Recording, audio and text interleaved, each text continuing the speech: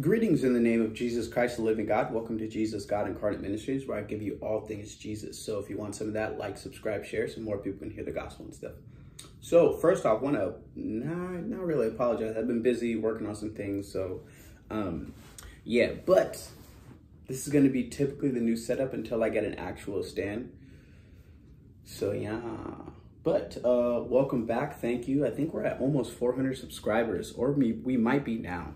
I've been kind of keeping track about that. So God is good, you know, it's going to explode eventually. But on to the video. So this is 5 misquoted Bible verses or ideas that are misunderstood amongst Christians and the world, right? So yeah, I'm just going to get straight to it so y'all can see what I'm saying. So the first one thing, right? Like, this is just one of many, you know. They say that the first one, the Bible says, do not judge. The Bible actually condones judging, right?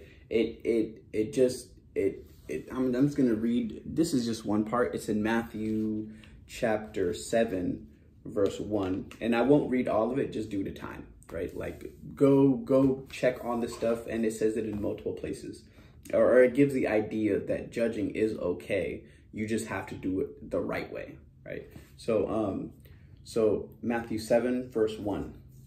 And I'm going to read to verse 5. It says, do not judge that you be not judged. For with the judgment you judge, you shall be judged. And with the measure you measure, it shall be measured to you. And why do you look at the splinter within, which is in your brother's eye, but the beam in your own eye you do not consider? Or how can one say to your brother, let me remove the splinter from your eye, and behold, the beam is in your eye? Hypocrite, first remove the beam out from your eye, and then you will see clearly to remove the splinter from your brother's eye. So Jesus actually tells us to judge, right?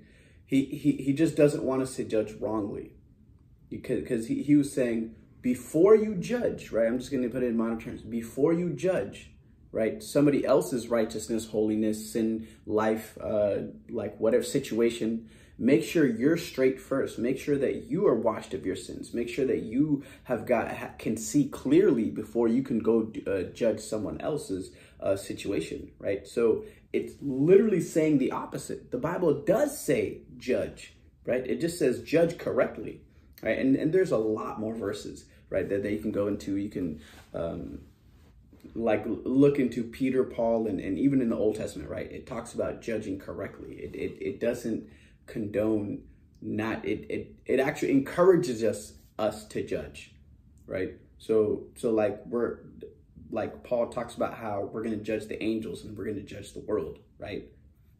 And he talks about how, like, he's like, why are you guys, it might be Peter or Paul. He talks about how, like, the Christians are sending their claims to court, right? When it's like, but you guys have better judgment than the world. So why are you letting somebody else judge this situation when you have Christ and the knowledge and the Spirit of God that opens and gives you all understanding, right? So Peter and Paul actually tell us to judge, right? They just say judge correctly. Jesus says that. He says judge correctly, right? So that's one of those things. Like, a lot of people say only God can judge me. Yes, there's a difference between God, the final judgment, and saying this person's going to hell or heaven, right? But then there's the judgment that we can make. I can confidently say that if somebody does not believe, I don't care who they are, if they did not believe up to the point of death and they denied Christ up to the point of death and were not baptized in the Holy Spirit, I don't care if they lived a Christian life, if they were gay, if they were a murderer, if they were Hitler, if they were whatever, if they were the best person ever. There's an old innocent lady down the street that would never hurt a fly. If they did not believe up until their death and they were not baptized in the Holy Spirit, the Bible says that they're condemned to hell, right? But let's say it's the opposite.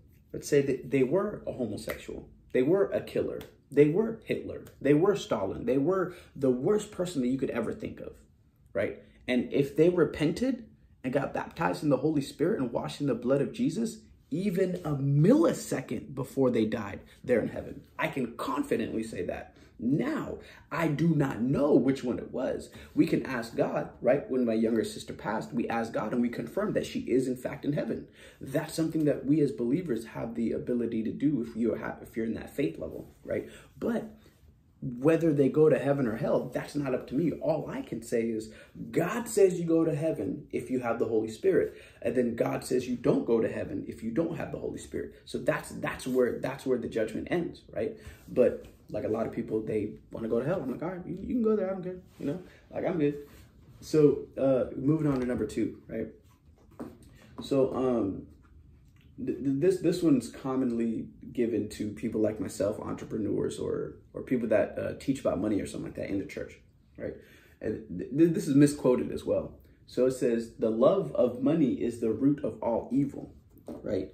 And it's in 1 Timothy 1, chapter 1, I believe it's 1 Timothy, I think it's 6. 1 Timothy 6, if I can find it.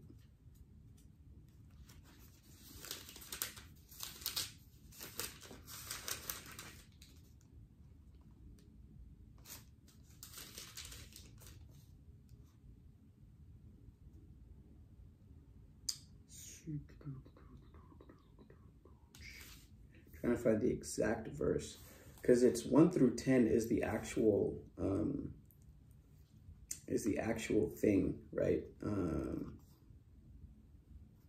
I guess I'll just read verse 10, but go back. It's 1 Timothy chapter 6, verse 1 through 10 gives you a little bit of the context, right?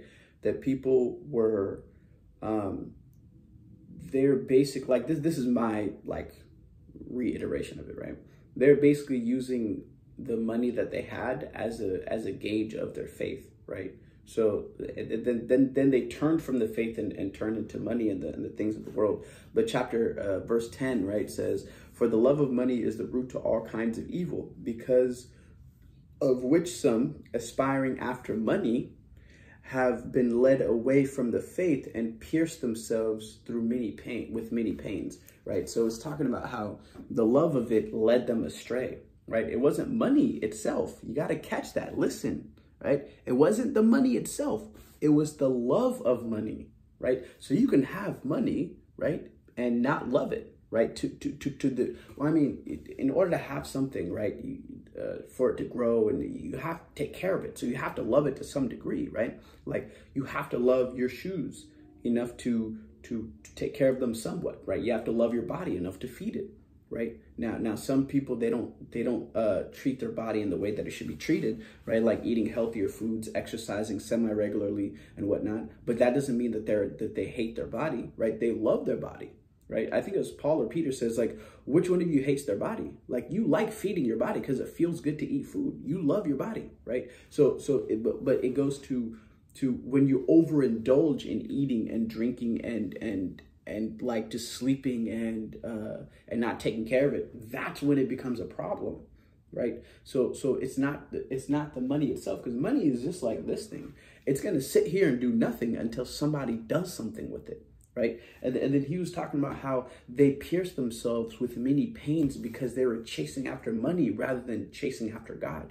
That's the difference, right? Like people, they read the King James translation and it says, is the root of all evil. They spoke different back then. So in their minds, they knew it was the root to all kinds of evil, right? That's the difference. What do people do for money? A lot of evil stuff, right? But that's the thing. These Christians, they turned their eyes from God and the faith and then turned it into chasing money. Do you see the difference, right? Like you could have a lot of money. Like the father of our faith, you got to catch this, listen closely. The father of our faith was very rich. Like the first Christian, technically, right? The first believer, right? That the promises would be established through, Abraham, was very rich. And it was accounted good. And God called gold good, and gold is the way of how wealth is measured back then and even now, right? It's just turned into a different form of gold, right? Paper and stuff like that. But it's God called money good. God called gold good, right? And gold is the center of like, you know, where money stems from, right? So going to number 3. This one's it's interesting because a lot of people they're ignorant. They deny the truth, or they're lying, or the second two, right? So like the third misconception is this is an idea that the Bible has been changed, right? The only thing with that is that you have to provide evidence that it's been changed, right? Because a lot of people, they don't know we actually have millions of pages of manuscripts of the Old and New Testament. Like, we're talking millions of pages, right? Like the Bible that we possess in our hands today has more historical evidence to verify its historicity. So basically, right, if I put it in layman's terms, the Bible has more proof that it's reliable than any book in existence.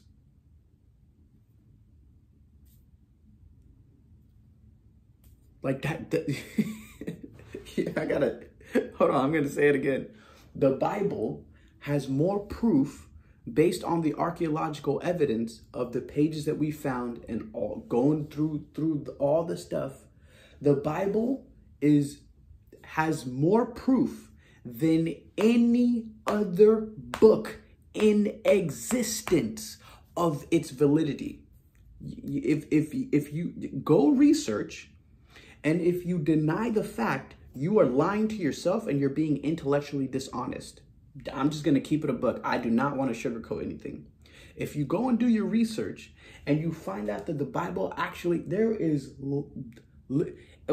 there is proof that the Bible has been changed, you have to go through the mountain ranges of proof that the Bible is the most, I gotta say that again, the most reliable book in existence. I don't care what other book you got. This is the most reliable book in existence based on the proof that we have right now. The millions of pages. We have almost 25,000 manuscripts, which is the either pieces, whole books, right? Like 90-something intact, 90% intact, right? Like we got like history books and kingdoms and stuff like that, talking about the people in the Bible, verifying them. Like this is not, it's not like anybody that denies this is being intellectually dishonest and they're a liar. All you got to do is go do your research. And if you don't want to do your research, you're willfully being ignorant and you're scared because as soon as you know that the Bible is actually true, you have to change your ways. Because the Bible claims that this man came from heaven and that dude claimed to be God. And he said he was going to die and rise again. And then he actually did. So if he rose again, whatever he said was true. Now, what did he say was true? Go in the Bible and read it up. You have to change your ways. You have to come to the cross. You have to give up your life of sin and go into the life of righteousness with God. And that scares people because the Bible says that they suppressed the truth in unrighteousness, but they were not lovers of the truth, but they were lovers of selves. And that's the dilemma. That we have more proof for this book being true, like I gotta say this again, than any other book in existence. Like y'all gotta catch what I'm saying. In existence. And then people want to say the Bible has been changed because you're either ignorant, which is fine, right? Just get unignorant, or you know about it and then you're still saying it, so you're a liar, or you're evil, or you're just the last two. You're either a liar and you're evil, right? Or you're just ignorant. Either way, right? Like, this still remains true. You just got to go research it. Don't be willing to hold on to your pride just because of whatever, because it is true, right? Regardless if you believe it or not, regardless if I believe it or not. Okay, number 4. So this is a misunderstood idea, right? Because this kind of adds on to number 3. But people, they don't know the difference between a version and a translation, right? So there's like too many English translations. I'm going to say it like that. There's too many. There's like 30 something, 40, 50, whatever, how many English translations, right? So a translation is different than a version. A version, right? People say, oh, there's so many versions of the Bible. Well, which verse? There's only one version of the Bible, the one that was written, and that's it, right? Now the translations, right? Now, if I translated a book, right? Let's say, for example, I translated the Harry Potter series into like Shakespearean language, right? Into the English language that they spoke like 400 years ago. It would look radically different. I mean, it would still pose the same ideas. Well, it wouldn't look radically different. It would still have the same ideas. They would just switch like you for thou and thy and stuff like that, and thine and hast and shout and stuff like that, right? So, but it's still the same Harry Potter. That's what I mean, right? Now, if keeping the same Harry Potter analogy, right? Now, a different version of the Harry Potter analogy would be like Hermione is the chosen one rather than Harry. Right, the Lord Voldemort is going after Dumbledore, and Dumbledore has the scar rather than Harry. That's a completely different version, right? Sirius Black is actually not his godfather, but not Harry's godfather, but he's actually Ron's dad or something, right? That's a completely different version. You see what I'm saying? Hogwarts isn't in Hogwarts anymore. It's in like New York City. Right? Like that's a completely different version. But a translation, right? It'd be like if you wrote Harry Potter in the modern day language, which it's written in, and then you went into another English version, like the Shakespearean English version, right? Like that's a different translation. So now going into it, so a version, there's only one version of the Bible. Just one. There's many translations. So, like, if you don't know what they do with translations, right? They go to the original languages. They go to the original languages. And then they translate it from the original languages into whatever. So from Hebrew onto Arabic, Aramaic onto Arabic, Greek onto Arabic. Then they take the same original languages. They go to the manuscripts. They don't go from like back in the day, they had to go from like Greek to Latin to German to English, right? But now we skip all that. We just go straight to the Hebrew, straight to the Aramaic, straight to the Greek. And then you take that and then you put it in Spanish. Then you take that and then you put it in Amharic. Then you take that and you put it in German. Then you take that and you put it in whatever language, Cantonese, Mandarin, Laos, all that stuff. It goes directly from the Hebrew language. That's what people think a version is. Like, y'all ain't thinking about what you're saying. I'm guilty of this too, so I'm not pointing fingers, right? Like, I'm also guilty of it. But as soon as I wised up, that's how I knew the difference. There's one version of the Bible. There's different translations because God wants people that speak Dutch to also be able to read the language.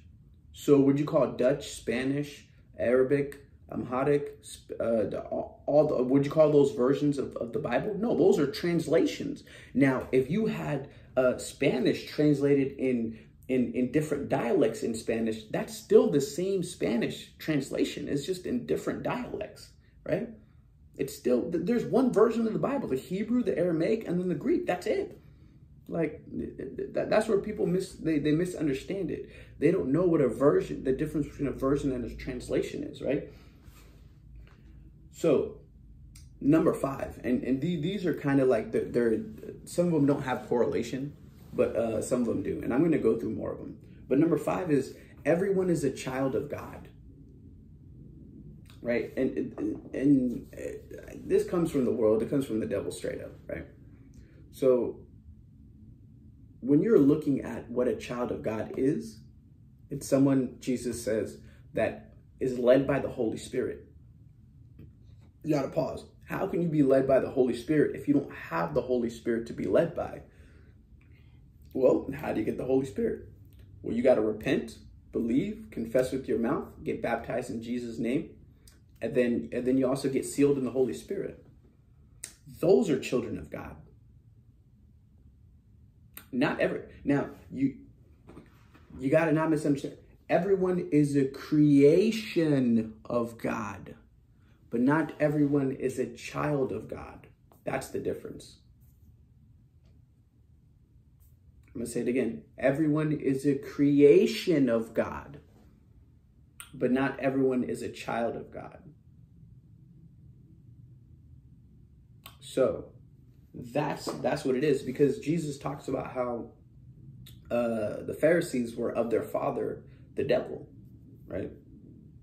So Satan has children. So if Satan has children, how can everyone be a child of God? These are actual questions you have to kind of ask yourself. Because a lot of people fall into the trap of saying everyone's a child of God, everyone's going to heaven or something. Like, whoa, hold on. God didn't say that. Where'd you get that from? Who taught you that? As Del Rey Love would say, who taught you that? Right? But yeah, so you got to really think, like, to be a child of God, you have to be baptized in the Holy Spirit. You can't be baptized in the Holy Spirit lest you believe in Jesus, right? You can't believe in Jesus lest the Father draws you.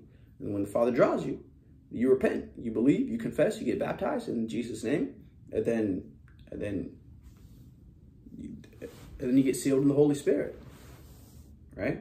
So these are some of the misconceptions, right? 5 misconceptions that Christians typically have, because and the world too. It's sad that Christians have this. I mean, I can understand why, right? But if these videos bless you, like, subscribe, share, and thank you for all the subscribers that have been here this long and whatnot. So yeah, we will catch you guys on the next one. Thank you so much.